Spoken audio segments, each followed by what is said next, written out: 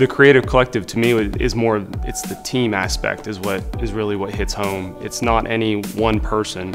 It's really how everybody brings a group of ideas together as a team. 2 or 3 or whatever size a group of people are working together, well, I would argue that if those people are working effectively together, collaboratively, there's a multiplier effect there. So the creative collective for me involves bringing together a lot of different ideas, a lot of different perspectives, experiences, and really bringing those together to tell really great stories. Creative collective has always been part of textile. I mean, if you look at the traditional textile mill doing knit, the Meister, which was a technical guy, would come, hey, I found this weave that we could use, and it would become a pattern that was a visual pattern. So I think in textile there was always this creative collective that there is no true separation between the technical people and what is known as the creative side.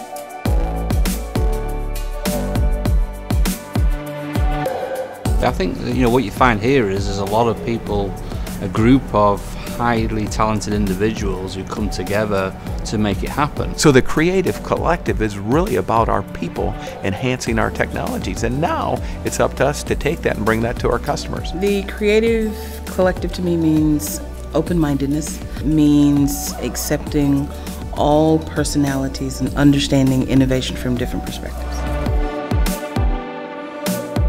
Yeah, we want to inspire and have a great working environment because we think it leads to innovation and creativity and productivity lifts. Not everybody is creative in the same way or thinks the same way or has the same perspective. We have really technical people who think outside of the box. And we have really creative people who live outside the box. So, having those people interacting all the time and coming together and working on a single piece of the puzzle is pretty special. The creative collective to me is taking the intelligence of Milliken with the creativity of the team here and marrying it with the commitment to excellence and to quality and folding all of that together so that we have that story that is 155 years old and taking it and moving it into the 21st century.